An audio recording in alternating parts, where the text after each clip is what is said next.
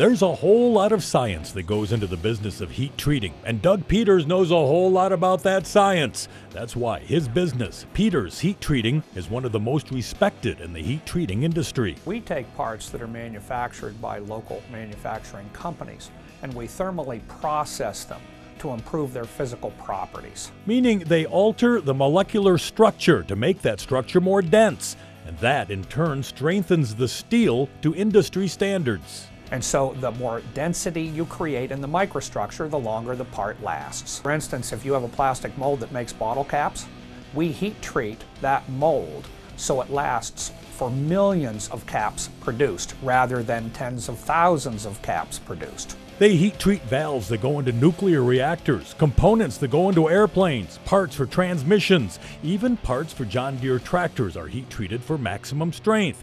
When you're dealing with these industries and others, quality has to be front and center. You have parts that come in here that are going into bridges, cranes, airplanes. It's my job to make sure that the processing is correct. Plain and simple, lives are on the line. I mean, a lot of things we do, if it's not done properly, you could put someone in danger. And workers are reminded of that every day. The motto here is, it's not who's right, it's what's right. Peters Heat Treating has 3 locations. This plant in McCain concentrates on aerospace, military, and nuclear work. They have 2 other Meadville locations as well. Keeping those jobs here means our economy benefits. You're providing jobs for your local people.